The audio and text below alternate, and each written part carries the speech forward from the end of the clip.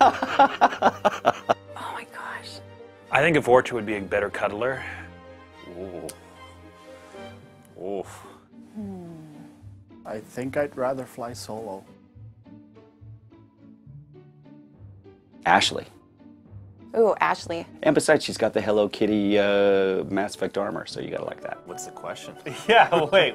In what context? Where are you going with that, Is man? that just, that's the question? I'll go with Ashley because Ashley does not complain about headaches. I'll take the whiny guy every time. Yeah, no, Ashley killed Rex when I didn't want her to, so obviously Caden's rolling with me. She's dying on that planet.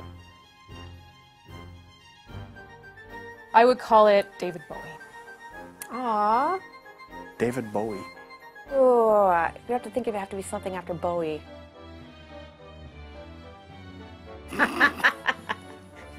No, God, no, I didn't. I had no idea what I was gonna do when I was in school. I hoped so. I really had a goal for it, so I'm pretty lucky to have been able to make it in, I guess. It was kind of a dream back then, and now it's reality, so that's cool. Indirectly. Nope.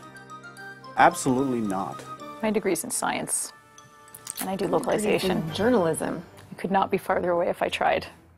I guess you could say I had always really hoped, but realistically, I had never really expected. This is sort of a dream. One Reaper-sized Hanar. Oh, God. Jello for days, right? If anything that we've learned from Cthulhu and Lovecraft is that giant tentacled monsters are usually not a good idea. I'm into Cthulhu kind of things, so lots of tentacles, I guess. Isn't Pluto back? I thought they... No, there's another one. No, but is Pluto back now? No, well, Pluto's sort of a dwarf planet. I know, but I thought they let it back in, the tribe. Not according to Neil deGrasse Tyson. Okay, well, he knows everything.